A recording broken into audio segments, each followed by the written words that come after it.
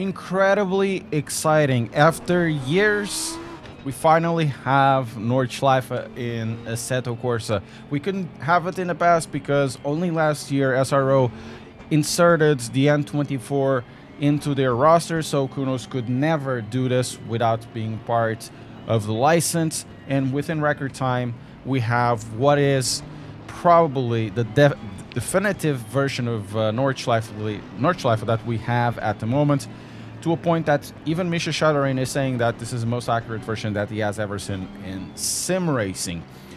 And there's a bit of bittersweet on this DLC. This is likely one of the last DLCs we're going to see in Assetto Corsa Competizione, because if you see the QR around and if you put your QR around, they'll be saying, you know, Assetto Corsa Evo is coming this summer. So it is unlikely for me that they're going to support two games at the same time. And if this is the last one, the last DLC, it's a complete great send-off that we have for Assetto Corsa Competizione. And what a DLC. This DLC is $9.99. For Nordschleife, it is nothing. You don't need to buy anything else. Because Nürburgring was already part of the license at the beginning. It was one of the first tracks to launch, maybe the first or the second.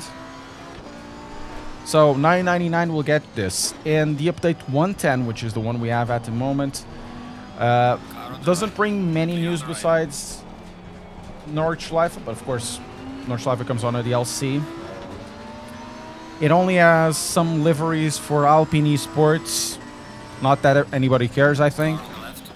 And it gives an update on the damper simulation, something that is really needed.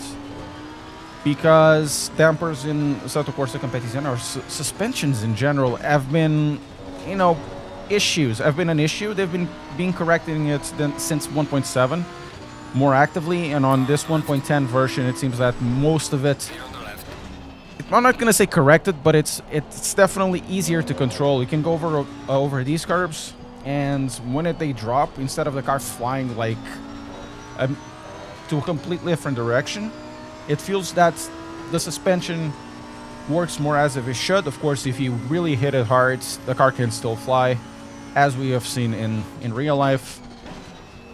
Not gonna say this is perfect, but it's definitely much better than it was before, and it was needed because now we're gonna turn left into Nordschleife. It's something magical, always turning these corners. No matter what the sim it is, when you turn, it just changes from racing into survival mode. And every time I drive here, I've been driving this for years, and sims, I've been here a few times in real life, and honestly, it's fantastic. Besides, you know, the existential dread you get because you're too slow and there's some sort of guy on a BMW E36 just ripping through it, and you're scared because you don't drive here that often compared to those guys, of course. And this version of Nordschleife, like Mr. Shadarin says, it's likely the best out there. I believe it because I've been checking out onboards from Nürburgring 2023, sorry, Nordschleife 2023, or the N24 from 2023, and the onboards are uncanny, even on the position of the portable toilets, which is kind of funny. It's not a detail that you would expect, but there are some portable toilets in the middle of the track that you'll see around, and those portable toilets are generally in a rough place that normally they have. In terms of curbs, the curbs, you know, can go over them. They are not very tall, like in real life. Some of them are really tall, and if you try to go over it, of course, it will crash. You will crash. The tarmac, you know, with all the depression, seems to be more or less in line. We have to remember that it is incredibly hard for no matter what sim it is to make this 100%. You just make it close enough as you can get. And Kunos always does an excellent job. I think Kunos is the best company out there doing tracks. Close. In some places, maybe Polyphony Digital does it as well. But in some areas, it just feels lifeless. And Kunos, especially in Assetto Corsa Competizione, they are really able to bring not only the fidelity, but also the vibe. And this track is all about the vibe because we have the vibe from the M24. As you can see, there's like people all around. And if you go change this to nighttime, it's a pure rave around here. It's all the Germans are partying and, you know, everybody else from the area in other countries.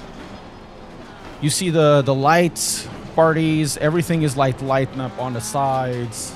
Of course, the track itself is pitch dark in some areas, but where people are in these areas, you'll see the lasers, the lights, and all those wonderful things. As we go into the forest, now this part probably is the part that is closest to what was the old Assetto Corsa Competizione, old Assetto Corsa part. It's likely that they picked up some of the old track. I don't think they did it from the ground up. I think they used what they could use, updated what they could update, and in some areas it kind of seems, there's the portable toilet over there. In some areas it seems like, oh, I remember this tree from Assetto Corsa, like the exact model. The only thing I can really complain about this is that sometimes the brushes they use for the trees are a little bit too samey. But I think there's still a lot of variety out here. And the track looks like you're in the middle of a German forest. And it's not like in Forza, for example, that it kind of seems like you were in the middle of a jungle, not in the middle of the forest. So it feels appropriate. The carousel is incredibly bumpy. It's bumpier than in most sims that I've been trying. Now for my favorite area of the track, you can go over these curbs, no problem. If you've done this on previous versions of Assetto Corsa, your car would be flying there. Probably not since 1.9, but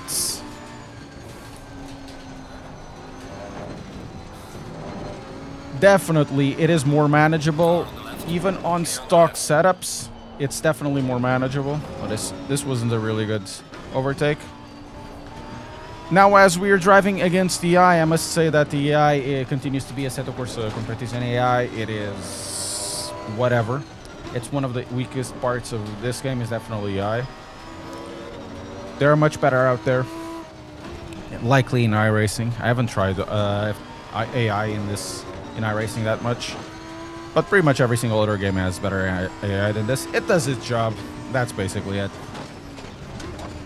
Even in the drops, when the car drops, you'd be, of course, scared of the rebounds. The rebound is controllable. It doesn't mean that if you miss it, doesn't mean that the car won't fly. You've seen it in real life. It's just less random. It's less RNG. And essentially, this is really what we need, right? We need less RNG. We need more stability. Something that makes a little more sense. And I think the point in physics where this game is at the moment, it's the best it has ever been. Not sure if everybody will like me saying that, but it is my opinion. It drives incredibly well. It makes sense, even where I crashed there. So, as I am finishing the lap, it's a bittersweet for me, because I'm pretty sure this is going to be the last DLC, if not one of the last DLC out there. I'm not sure how long this game will have support, but if this is the send-off we receive from Assetto Corsa Competizione, this is likely to last 2 or 3 more years until we have a more stable game in Assetto Corsa Evo. It comes out properly. We have an excellent roster. Sad we don't have the roster that we always want, especially from American or Asian tracks. But licensing is licensing, and it is what it is. The game now is incredibly recommendable. I love to drive this game, and I think it's never been better. Thank you so much for giving us this. Absolutely wonderful that we got Nürburgring 24 in Assetto Corsa Competizione. But let us know below your opinions of the track, the DLC, the price, and what you think it's going to happen to Assetto Corsa Competizione coming in the future. Also, check out this video on this side. I have a new gaming channel. Go check it out. I think you're going to like it.